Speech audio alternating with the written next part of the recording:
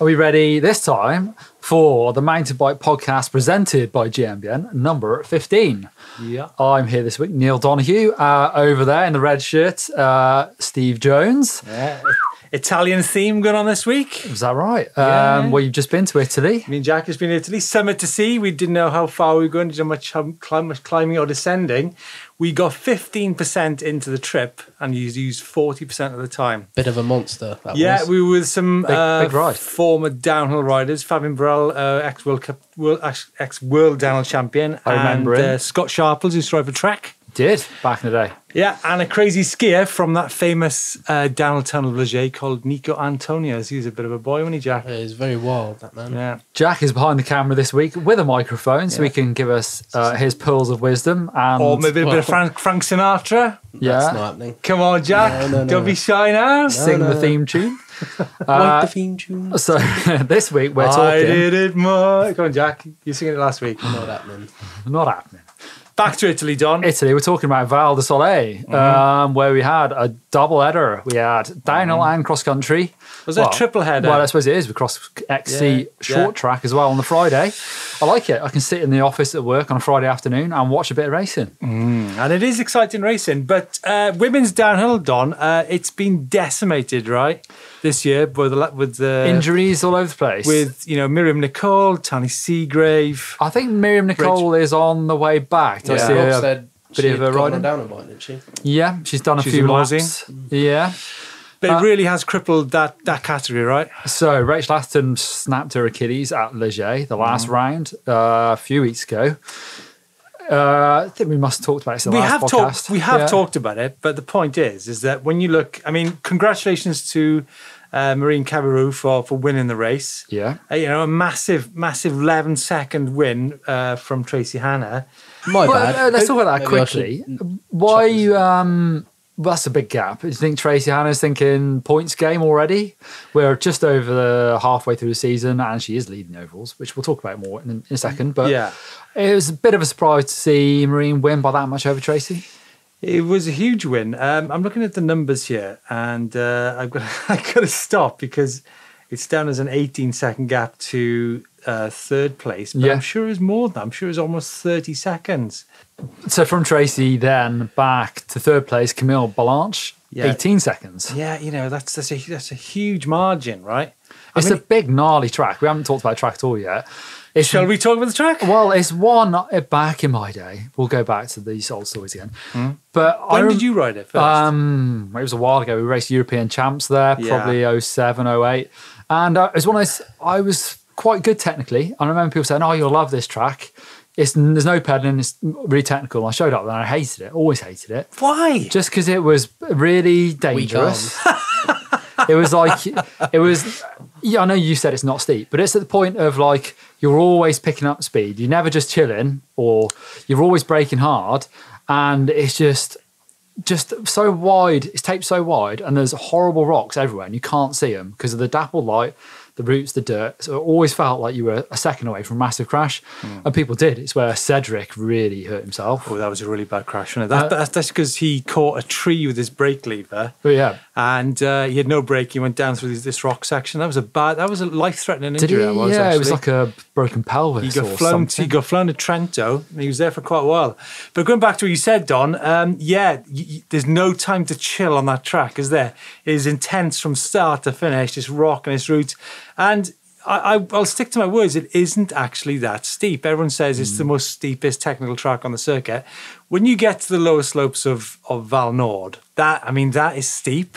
Yeah. And but the thing with Val Di Sole is like, I've heard loads of the top riders say over the years that, like even like Sam Hill and Steve Peter saying, I can't hold on to the handlebars. Because it's relentless. And you saw Can't people... hold on to the handlebars. Did you see, was it Brosnan came across the line shaking his hands? Yeah. You couldn't really tell if it was just like gesticulating what had just happened or if his hands were just really hurting him. Yeah, But and I think there's a specific bike setup for Val Di Sole. lots of spaces under the stem. Yeah, I think so. And I think high-rise bars, maybe your bars maybe pulled back more than you would normally because your body's taking a huge amount of a beating, each of those rocks and roots all the way down the hill. So what do you think that is? Is that people trying to keep the balance almost to the back of the bike and use their legs more to save their arms, or? I think so, because obviously, if you can't hold on to the handlebars, and when you go into those last corners, because it actually gets a little bit loose before you break into the field, and there's some loose rocks, and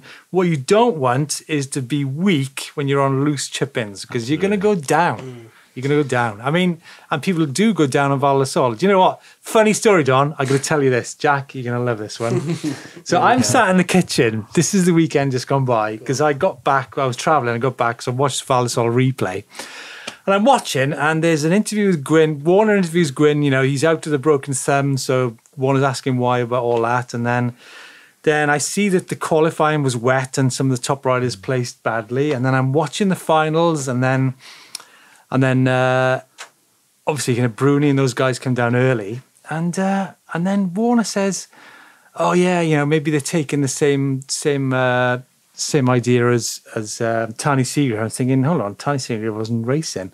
So basically, I'd watched last year's final, but it panned out. The thing is, right? If you watch it, it comes down to Laurie Greenland, and he takes the lead. And it's the same happens in 2018 that happened in 2019. Wow. It's absolutely mental. Well, I spent 2 hours watching that. But what a fucking half-wit. Jane was laughing her head off. Well, it was a brilliant win from Laurie Greenland. His first ever World Cup downhill win. He's a local boy, almost to GMBN Towers. He lives sort of Bristol, 15 miles away in Bristol. Yeah. So plenty of people here in the office, as you do, know him very well. And Well, I've seen him grow up. I took him on one of his first road trips, actually. Funny story. There we go. So Jane, There's a trend with this one. So Jane, my wife, said, look, you're going to wait. Remember, he's only 16. She goes, whatever you do, don't give him any booze, right? So we go to pick him up in Bristol. His dad drops him off, and he gets in the back of the van. And the guys, I won't mention who they are. First thing they do, give him a 4-pack of Stella, right? I'm not sure we should really talk about this, but Is Stella very telling to who it is? no. But then Stella turned to Guinness, blah, blah, blah. This is probably not a very responsible podcast. Very unresponsible, yes. Yeah. Drink responsibly. However, going back to Laurie Greenland, he was always going to win a World Cup race, right?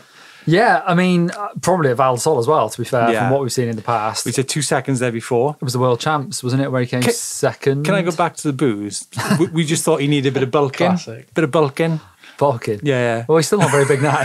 Oh, he is. He's a bigger guy now than he was. Well, funny enough, actually, we've talked about Laurie with Ollie Beckinsale, who's been in Right. his podcast, because the guy who Ollie's in business with trains Laurie, actually. So over at their shop, they've got a training facility, and Laurie trains with Andy, I think his name is. Yeah, so great to see him take his first win. And things were changed around quite a lot because there was crazy thunderstorms in qualifying.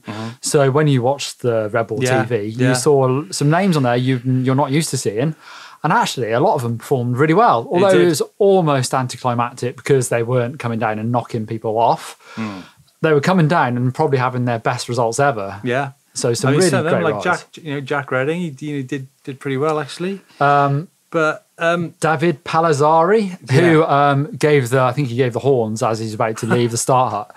And I said to my son, who's only 3, I was like, watch this one. I think we might see a crash. Because you almost, I don't want to badmouth David, but someone who qualifies really well for their first time ever, I mean, I've done it. You think you show up and it's either, yeah, it's all or nothing, basically. Yeah, we've seen Ed Masters do it at Fort William. That goes down on a... But no, a great result. He got 12th, actually. Yeah. And the man in jeans. 13th. Von Klensberg. The Denim Destroyer. So in the top 15, there is Forrest Riesco, those 2 guys, David Palazzari and Von Klensberg, and also David Trummer, who are all unsponsored privateers. Mental. 3 in the top 15. Yeah. Going back to Laurie, right? So he's 22, won his first World Cup. Josh Bryceland, Danny Hart, they didn't win their first World Cup till they were 25. So he's above schedule, I think. I mean, you do have the likes of I'm talking British riders here, obviously, not kind of riders from other countries. But Giathan, he won when he was 18, I think. He won in 18. Schladming. Thank you, Jack. Well, I remember that day as well. Yeah. And I guess he now joins quite a big list of British riders who've won World Cup Daniels, right? Like your Yeah. colleague from Mark Beaumont. He won Val Di Sole. he did In indeed. gnarly. Well, it was dry, but it's always gnarly. He legit won that race very spectacularly. Yeah. Can I talk about Amory Piron for a second? Well, he Now- still came fourth. Yeah, but I was talking to a few guys last week, some top French racers. I'm not going to say who it was, even though Fabien Barel. Well, no, I was with Fabien. I was with quite a few top French racers last week, and some of them think he's actually pushing the risk game a little bit too far. Laurie. No, Amory Piron. Oh, sorry, yeah. Because when you see that run Leger, it was wild, wasn't it? But funnily, I thought his Val Di Sole run looked a bit underwhelming. It did, didn't it? It did. I'm wondering if someone had actually told him, look, you need to back off a touch here because you're going to go down. Yeah. And it looked a bit stiff. It looked a bit To be pedestrian, honest, didn't that it? is a very mature ride. know. If that is the case, to back it off and come fourth is a pretty I good know. way of doing it. Yeah, totally. Well, it's a very good way of doing it. But some other, I mean, I think Danny Hart could have actually won that race. It was so bad luck he had a puncture. Right at the end, wasn't it? I agree, but there's always someone, and I'll say it this time. Here we advocate. go. Here we go. It's Here we go. rider's mistake, puncture, rider's mistake. Right. Ooh, crikey. Now there's a feature in that, Don. There's a GMBN feature in that. Are punctures riders' mistakes? I would say probably yes, most of the time. Punctured last week in Molini when they didn't have to. This big man over here. Jack I is puncture a lot and I break a lot of mechs. Oh, Steve, I'm sorry, Steve. Oh, Steve, I'm really sorry. I didn't mean to go over that knife-edged rock as hard. Actually, I didn't mean to land on that knife-edged rock. Well, I got a bit I've seen him do that excited before. and Also, himself and tried to Blake did show a off. massive ride around Somerset. How far was that? Like 80 kilometres. it was a big ride. Fortunately, it was in the last 2 kilometres. Jack broke a mech off. There's a Oh, trend Jack here. did actually break a mech as well I last did week. ask Pete, our mechanic, if we could order some new mechs and Jack's get some back tubes. mechs. Greg Minnaar went down Also- when he was in the lead. And Insane. Plus- Insane. plus 7 seconds for 7th place. Yeah. Again, we can't, He'd have been podium, right? He definitely would have been podium. he would have accelerated his lead further down the bottom, wouldn't he? You would have However, thought. it's like the puncture thing, If my auntie Right, had it, she'd be my uncle. That's very true. It's racing. Let's go low and lower. I could There'll be you, you people. could be me. That makes sense? I mean, Got it us was a on. great ride from Minnaar, don't get me wrong. But he didn't win it, he crashed. Yeah. Yeah. Yeah. But what I Right is thought, error. right at the bottom, Here comes the people wisdom. seem to have made a lot of time up on that last left, right, and then the straight into the finish line. It's like some people were, that last split is quite close to the bottom, and some people were on like 1.4 up or 1.4 down, and they'd come into that last straight, and they'd be sprinting their ass off, and they'd still make up time. So my question is you, I think Jack. that last bit must make up. If you get it right, it must make up half a second. So, at so, our, least word, if you get the right. so our wisdom pundit in the background here, what wins Val Di Sole? What's the essence? What nails you that race? Sam Going Hill? the fastest, probably, Steve. I'm talking with Sam Hill. I think Sam Hill's run is still one of the craziest runs I've ever seen. Yeah. And he's still, like, if you replayed Sam Hill now, it would look as mental as ever, wouldn't There's it? a couple of people went inside on that corner. Brooke Donald, someone else. Laurie did it. Did he? Yeah, I was going to Laurie say, did it a little bit. Not as inside as probably Sam. I was going to say that or as Brooke. but Brooke looked, again, a little bit underwhelming. You think, whoa, look, he's gone inside. Oh, it didn't make any difference on time. Do you think it's fitness that wins the race? You're I going to be reckon on strong. that track, probably, you have to be super strong. But then you look at the size of Brooke, and then you look at the size Yeah. of Laurie. And What about- Don, maybe you simply Yeah, but weren't I don't fit think enough you to ride need the to track. be- That's why you hated I it. don't think you need to be... Three a people certain talking at the strength. moment. Yeah. I don't think you need to be a certain strength. I think you just need to be lean enough and strong enough for your own body weight. You don't have to... I don't know. Laurie doesn't have to lift as much as Brooke to be a quicker rider down that sort of a track because he's not holding up as much weight as Brooke would be.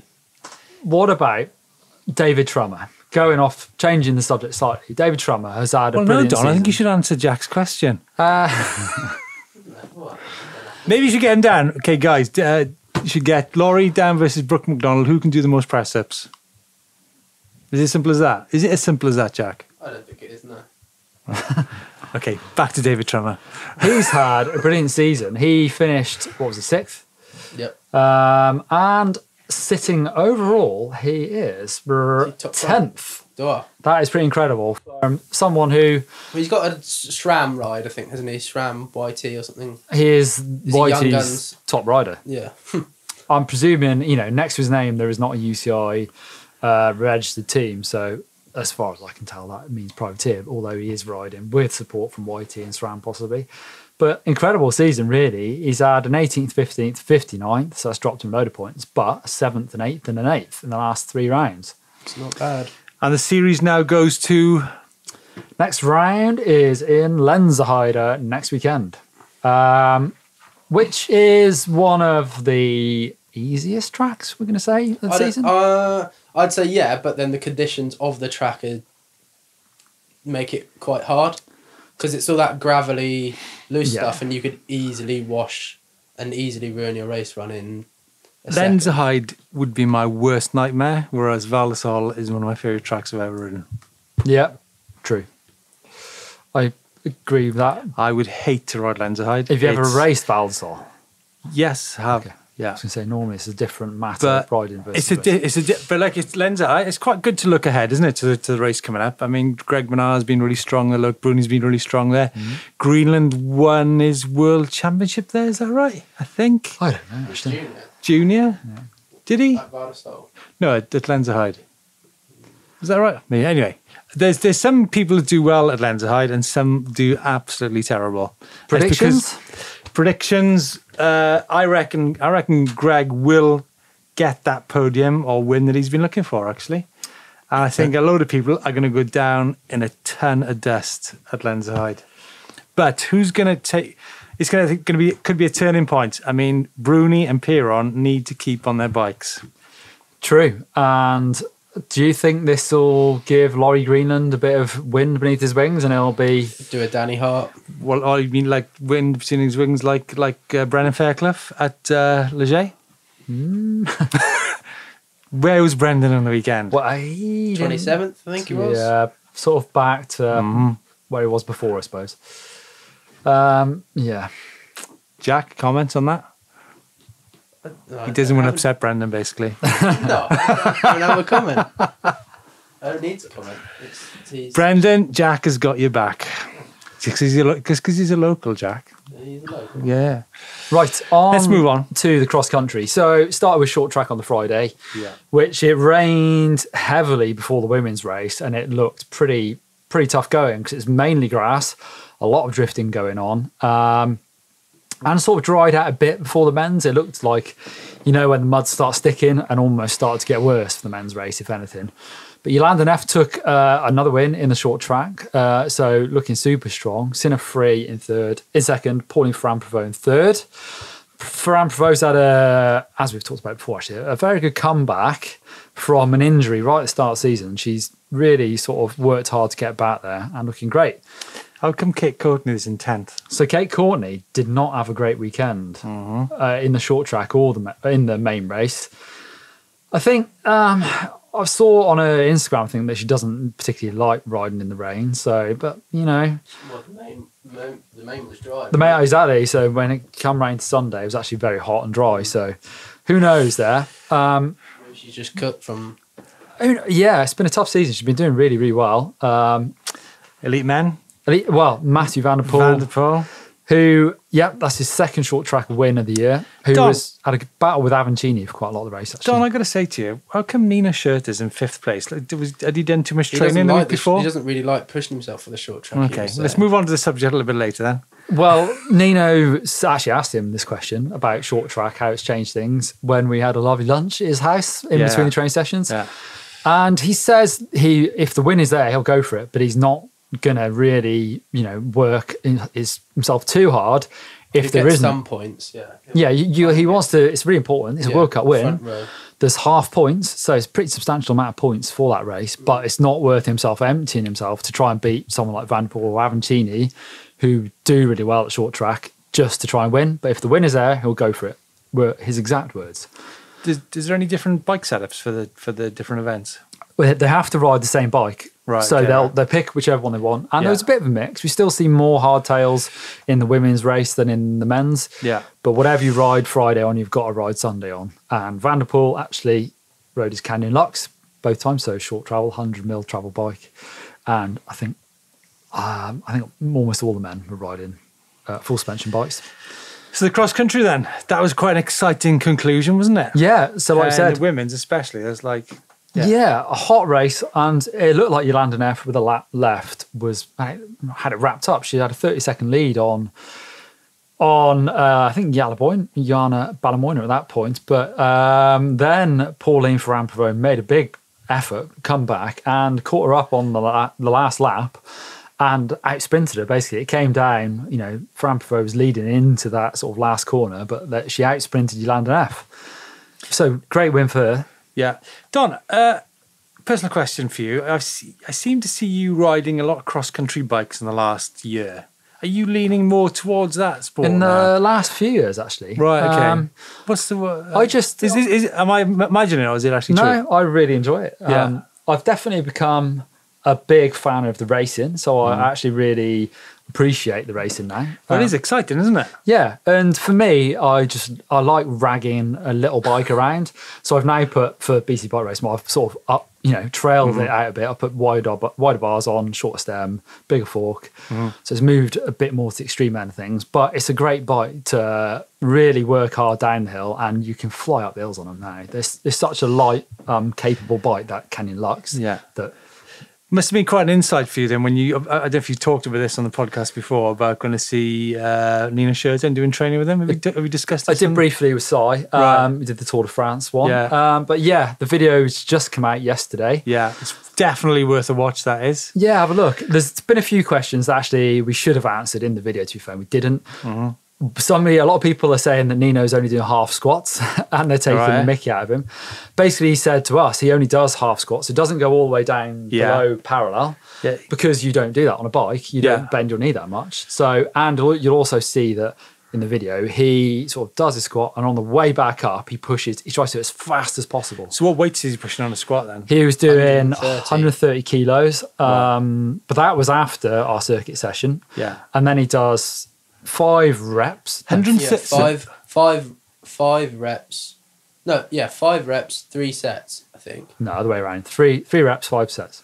3 reps to 130 kilos. But as soon as you've done the squats, you go over and do that big jump onto the block. So really explosive. Can you squat 130 kilos? No.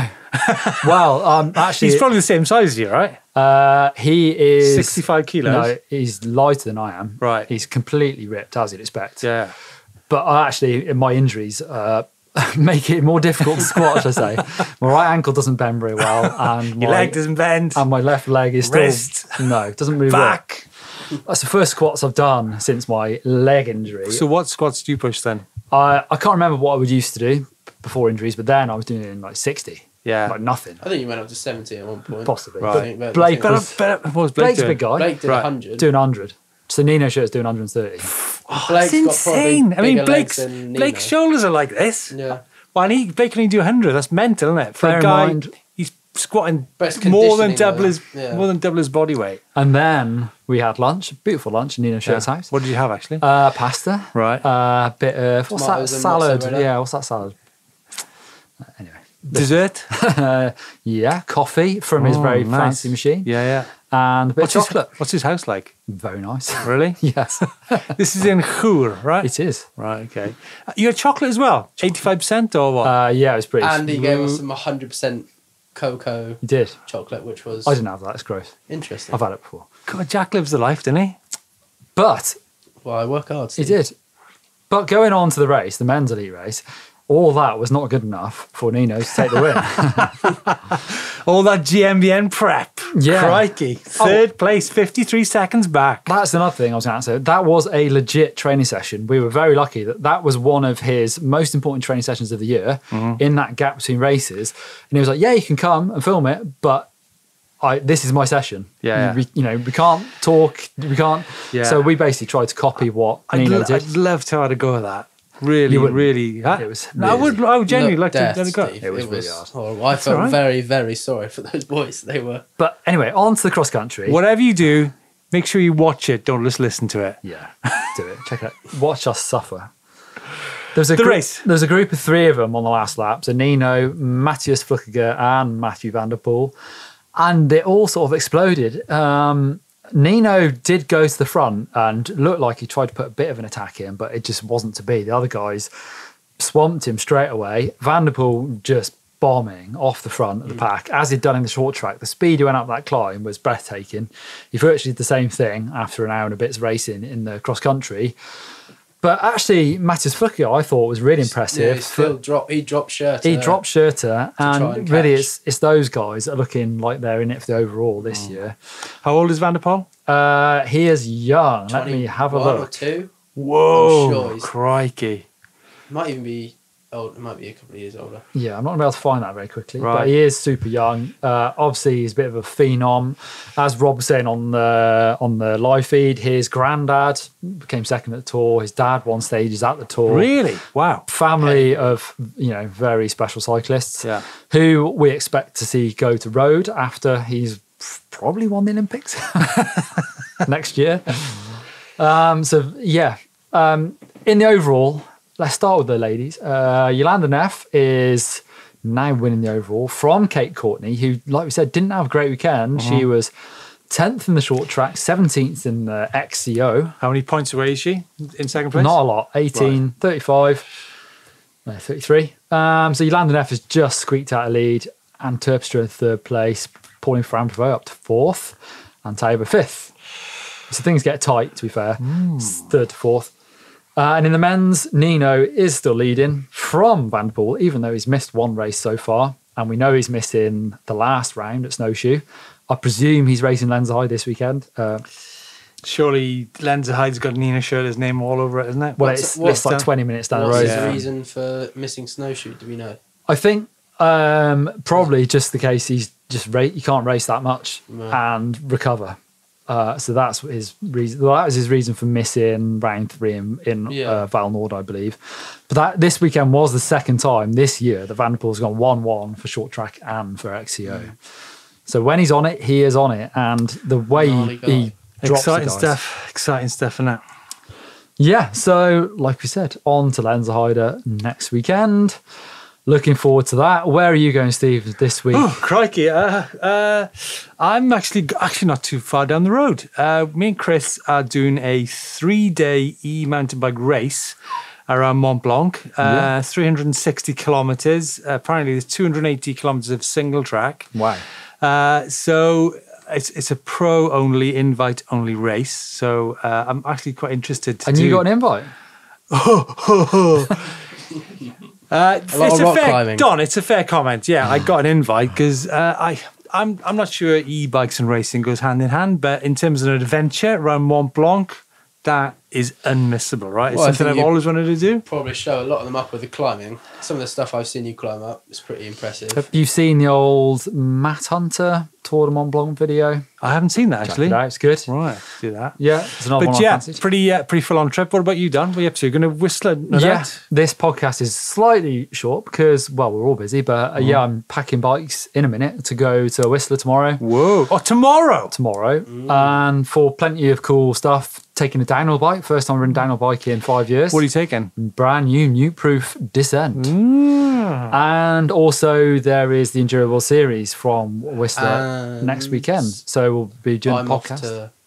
Jack is also off. Jack off his head. That I'm off, but it does, Jack. I'm going with Chris Opie from GCN. Yeah, but he's going high level though. To go and film him racing. Mountain bikes? Mountain bikes. Did I hear you say, you talked about some altitude numbers earlier on? Yeah. Did I hear you say 14,000 feet of climbing. Above 10,000 feet? Above 9,000 feet. All above 9,000. The Leadville, below 9,000. Leadville 100. That is a race that actually Lance Armstrong has done in the past. He won. Hopefully we'll see him. He came second once and won. Make sure you heckle him if you see him. I tell you what, in terms of physicality, I think Jack has got been dealt the card this week. Yeah.